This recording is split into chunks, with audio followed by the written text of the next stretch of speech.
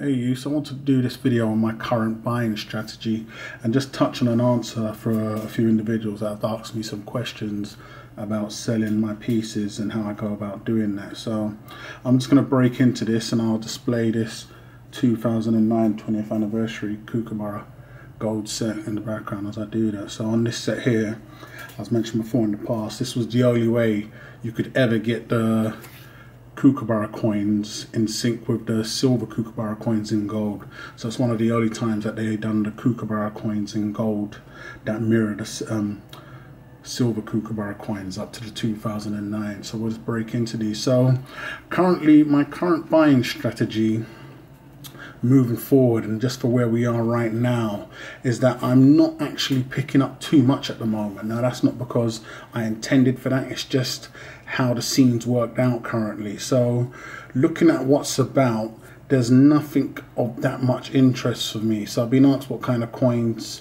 I personally like to pick up and which coins I'm picking up. So it's going to be the usual suspects.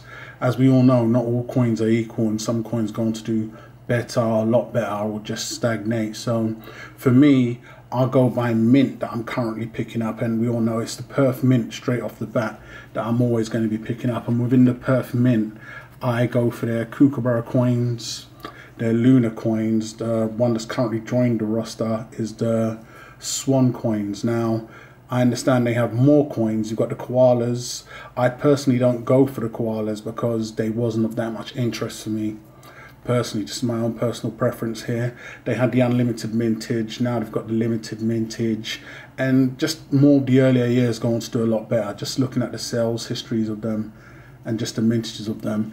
Currently, they're not too appealing to me, the Kookaburras or the Kangaroos as well. So with that and the Perth Mint in mind, I currently pick up the Kookaburra coins. They're of high interest to me, and the Lunar coins. Now, talking on those two coins, I don't currently own none of the bullion 2017 Kookaburra coins. I do have the Kookaburra in the two coin set that I've displayed before. Now that's the only pieces of the current 27th Kookaburra that I do own. So it's not that I dislike the coin, I just don't think it's one of the strongest, and I may just leave it at that and may not pick up any at the moment.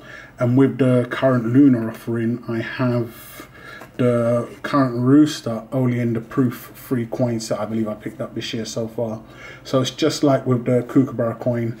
I'm into the series, but I've mentioned in the past I don't essentially pick up every single motif in all sizes.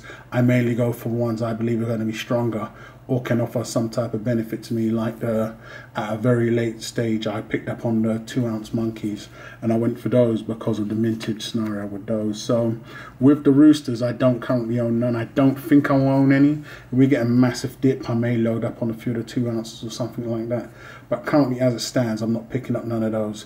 Now I'm taking that standpoint because I have more than enough collector coins already, and I'll break into what I intend to do with those. So I'm just reserving the funds and really doing a lot more cherry picking. So that's currently from the Perth Mint of the coins that I'm currently interested in and picking up. So it's going to be the Kookaburras and the Lunar coins. Lunar's top priority, then it'll be Kookaburra second.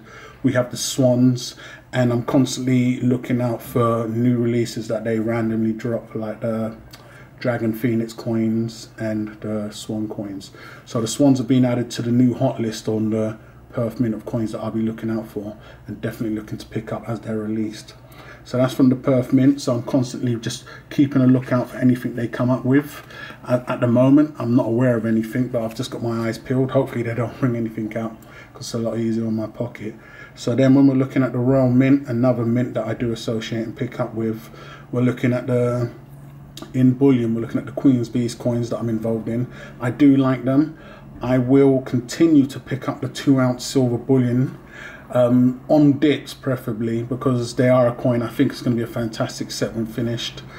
When it comes to the proof coins on those, I've decided to, just of recent when I picked up the Unicorn, to go ahead and look to complete a 1/4 ounce gold set. So with the Royal Mint, I'm going to be on with the Beasts.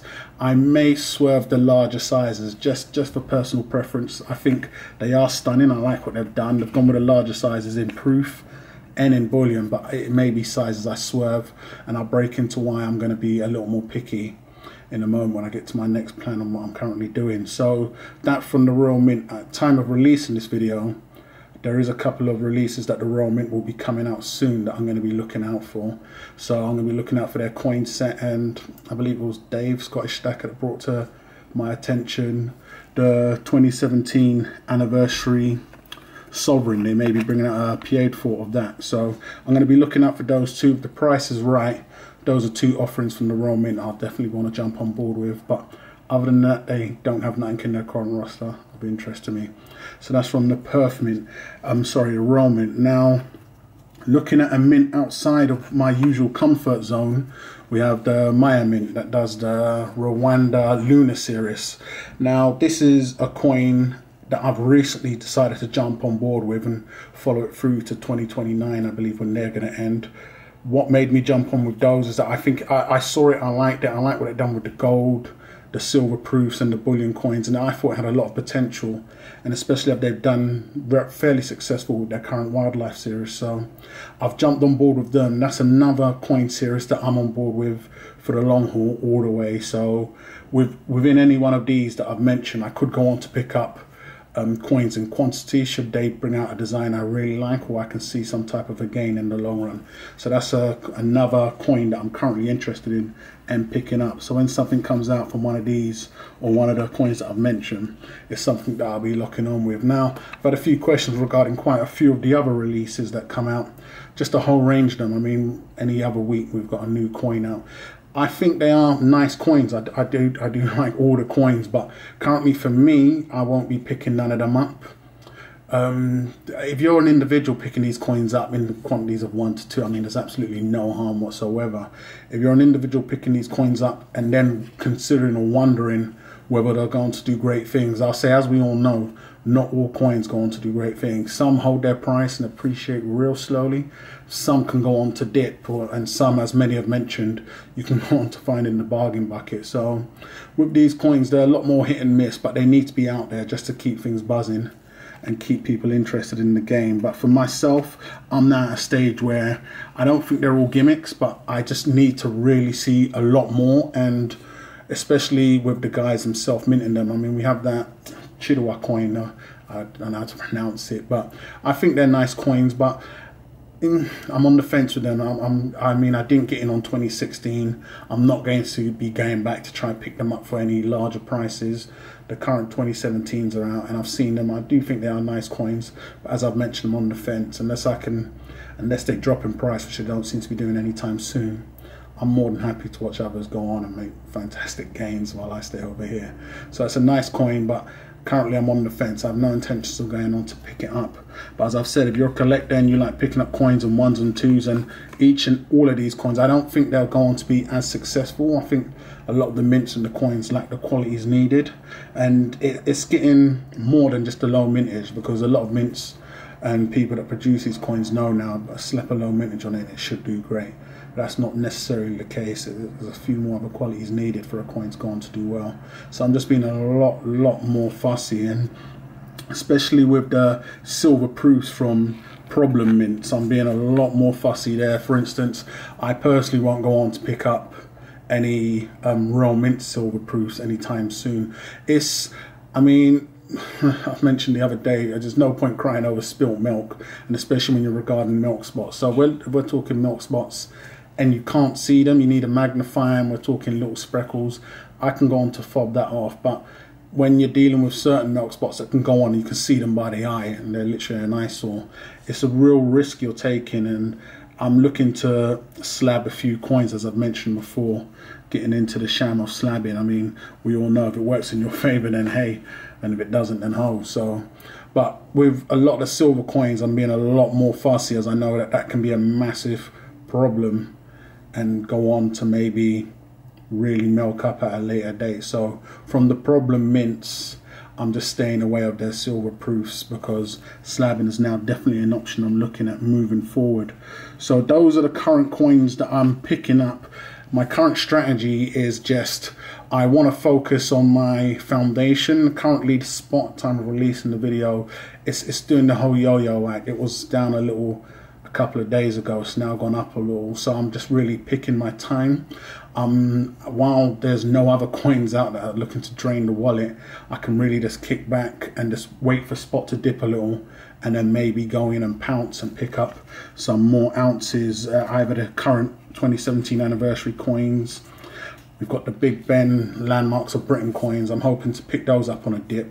A few of the dealers have kept them at a certain price, but I think if I just hold out, they'll drop down to a nice price. And then I'll just work on that. So what I'm currently doing also, because I've got a lot of collectors, numismatic coins, I'm looking at ways of maximizing them. And as I've mentioned, I've looked into grading some of these coins. So, you know, I'm down with the sham. Hopefully it'll work in my favor, and just trying to get a few 70s in some of the coins that I've got. I've sent a batch in for grading. I will do a video when I get them back in. I think currently, especially with the coins that I have in quantity, getting a couple of them slammed, I mean, I've seen them to go on to sell for double and triple easily, especially if they have a 70 attached to them. And that's what I'm currently focusing on, just trying to get the coins that I currently have, especially in quantity, take a small portion of them, get them graded, go on to sell them, and then use those funds to purchase more foundation. So I'm just having the whole stack work within itself at the moment. I'm not doing no aggressive buying. I'm working on the foundation and trying to get that up while we don't have no current big releases. I mean, at any moment now the Royal Mint can drop something, and depending on if it's gold and silver, it can really hurt the pocket. But other than that, and other than if the Perth Mint drops something, that's my current strategy at the moment. So just working on the coins that I have, getting them slabbed up so I can fully capitalize on those, and then go on to sell those, and then use the profits and the funds from that to purchase some more foundation coins. As with the Kookaburras and the Lunar coins, I haven't picked those up in quantity. I won't be going to pick those up in quantity. So that's fantastic on my pocket, so it leaves more for the foundation. As I've mentioned, I pick up the foundation a set amount every month. I haven't picked nothing up for a little close to 5 weeks now, so I'm just watching what Spot's doing, and then I'll time my buy. So it's just slabbing what I've got already to fully capitalize, and those are the coins that I'm currently interested in. So that's my current strategy picking up at the moment. There was a question, but I'll get onto that in another video. I think this one's gone on long enough. So hate or love it, it'd be fantastic to hear what everybody else's current strategy is, whether you're picking up, you're holding, you're waiting for spot. I mean, like everybody knows, and we've seen with my collection, I have a lot of collector coins out there, so I'm really being picky. There isn't that much to pick out from. I mean, there's a lot of collector coins, but as we all know, a lot go on to really bomb. So you have to be real picky, especially if you want your coins to go on and do great things. So I'm very content with the coins that I have. I'm not trying to add more and more and more to it. Instead, I'm just trying to really strengthen the ones that I have and go on to pick up more. So just waiting for more releases to come out. So fantastic to hear what everybody else's current buying strategy is.